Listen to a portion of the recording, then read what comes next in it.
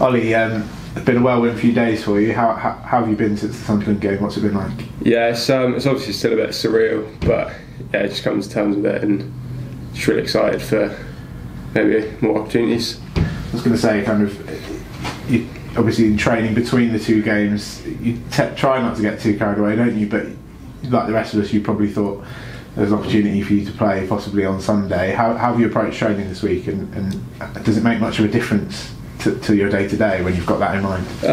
Well, obviously it's been a confidence boost and like your morale's high, but no, you take it day by day, just keep working towards that goal.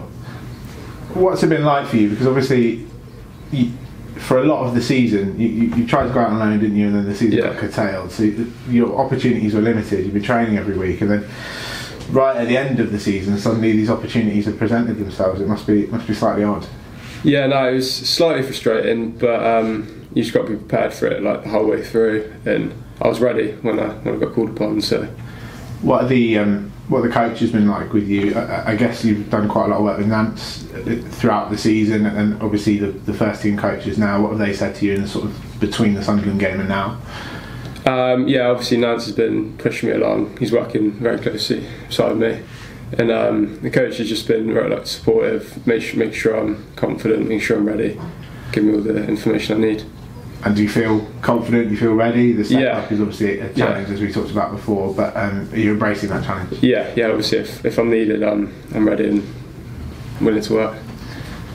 The kind of elephant in the room obviously is that you come to the end of your contract in the summer. It's only a couple of weeks away really from decision time. Have you had any conversations? Do you understand? Have you got an idea of what might happen? Not as of yet, but obviously I'll keep working until right to the end of the season, and we'll see where that takes me.